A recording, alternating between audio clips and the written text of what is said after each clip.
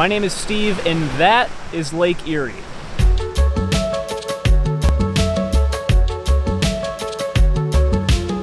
It is a beautiful place to be for the months of June, July, and August, but for the rest of the year, it can cause quite a lot of problems for the residents living near its shores. Now you're probably wondering, Steve, it's August. We're in the middle of a historic drought. The entire West is on fire. Why are you talking about lake effect snow? And the answer? I think a lot of people forget what a menace to society Lake Erie can be, and all the Great Lakes for that matter, in the wintertime. So I just kind of want to remind you while the heat is still going on. And if for some reason you're not from the Great Lakes area, you're in for a pretty rude awakening.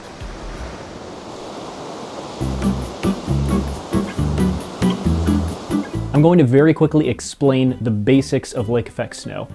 In fact,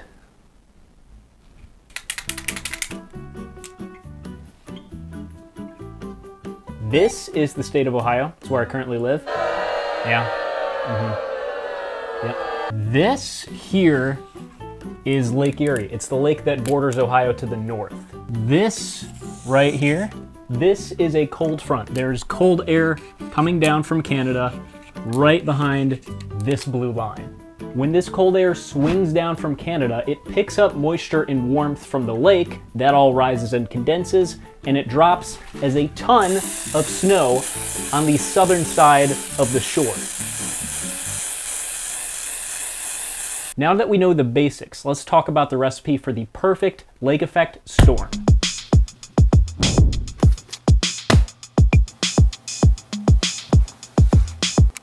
The biggest factor in any lake effect snow event is quite obviously the lake itself. It has to be one that is not completely frozen over so that the moisture can evaporate into the air when the cold air passes over it. And that's the reason why most of the lake effect snow tends to happen between late November and early February. Most years, Lake Erie is at least 75% frozen over by late February, so you typically don't get lake effect snow after that. But between November and February, why is the lake even warm to begin with?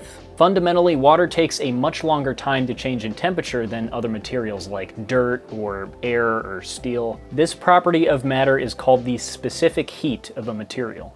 So if it's midsummer and it's been about 80 degrees for a couple weeks, the water temperature might be 75, but then all of a sudden if a cold front comes careening through and the air temperature drops down to around 60, that water temperature is still going to be around 75 because it takes a lot longer time to change in temperature. This is the same thing for the entirety of winter. The air itself might be below freezing, but most of that water is still above 32 degrees Fahrenheit. Let's look at a quick mathematical example using the formula for change in temperature provided by thermodynamics. If the sun transfers 10,000 joules of energy to a 77 degree Fahrenheit kilogram of water in same temperature kilogram of air, using both their specific heats in the equation, the air will be 94.93 degrees Fahrenheit and the water will be 81.3 degrees Fahrenheit. The water is still cooler than the air, even though they received the exact same amount of energy. So naturally, when this warmer water evaporates into cold air, it will then transfer that heat into the air, making it less dense, allowing the air to rise. And when the air rises, that water vapor then condenses, which leads to clouds and eventually rain and snow. But as much as having a warm lake is important to lake effect snow, the amount of lake is also important.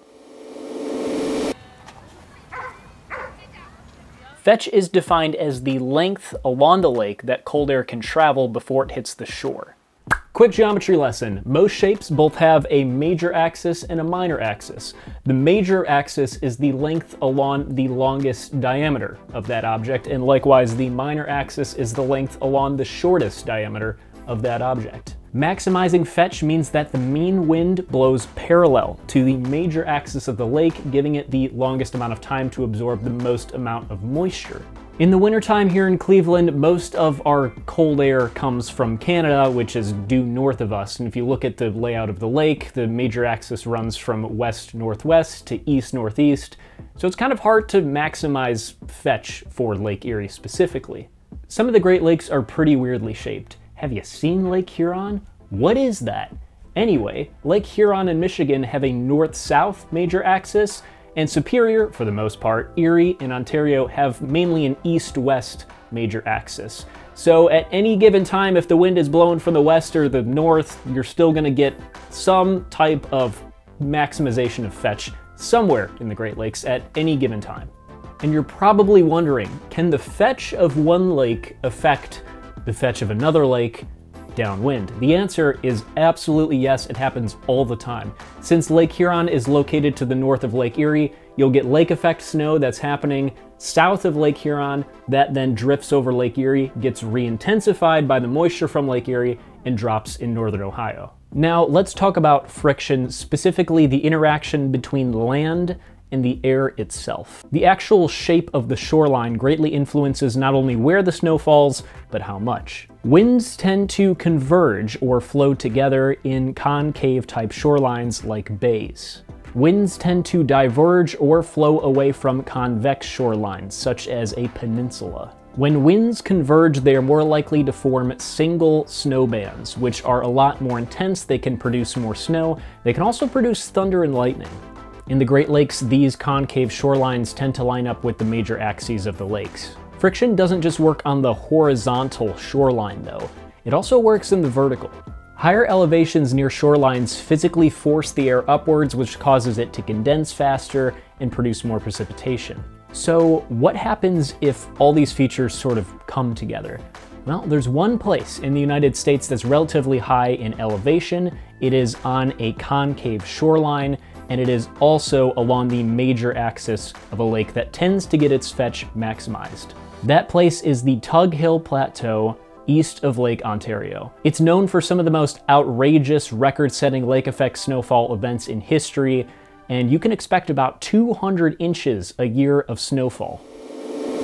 That wind shear is what fuels severe thunderstorms. If you can get a thunderstorm to develop vertically into wind shear, you have some problems. Wind shear just means the changing of direction or speed of wind with height. 30,000 feet above my head right now, the jet stream's probably blowing at about 80 miles an hour, but I'm looking outside and the winds are completely calm. That means that there is wind shear in that portion of the atmosphere. Wind shear is a very good indicator of what type of lake effect snow bands will occur. I'm going to refer to the height of the atmosphere in millibars. If you don't know what that means, go ahead and click this video up here. I explain how meteorologists map the atmosphere in terms of pressure rather than height.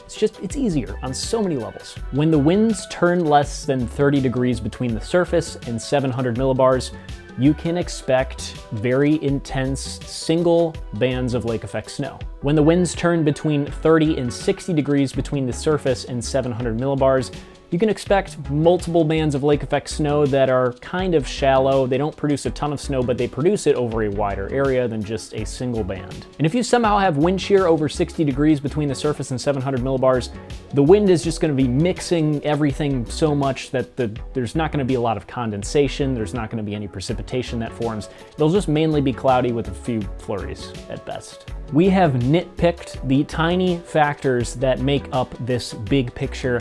Let's talk about the big picture now. What causes all of these factors to even line up in the first place? How did we determine all of this?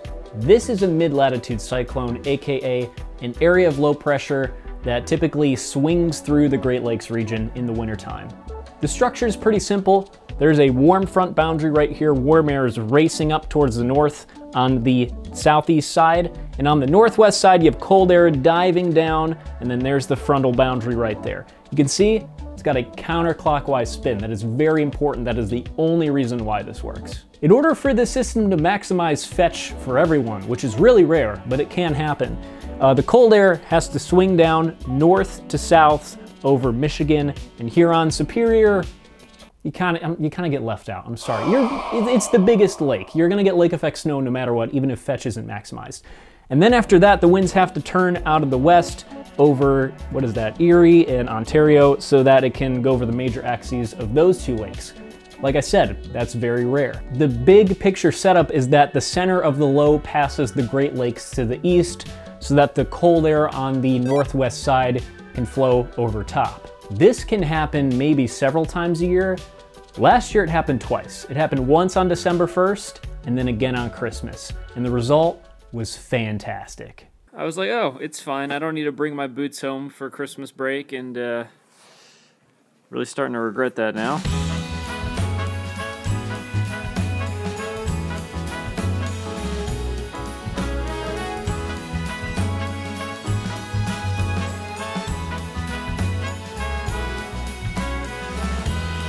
It's your lake. It's what you get. It's all the lake's fault.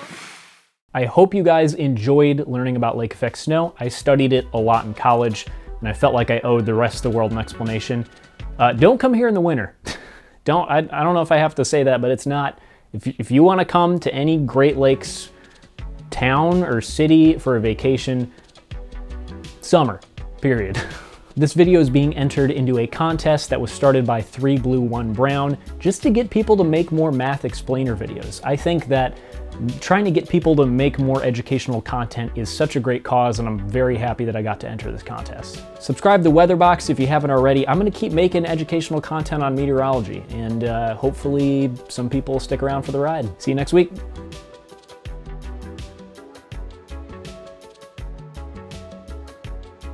People keep asking if I'm going to repaint my wall. I'm doing it right now.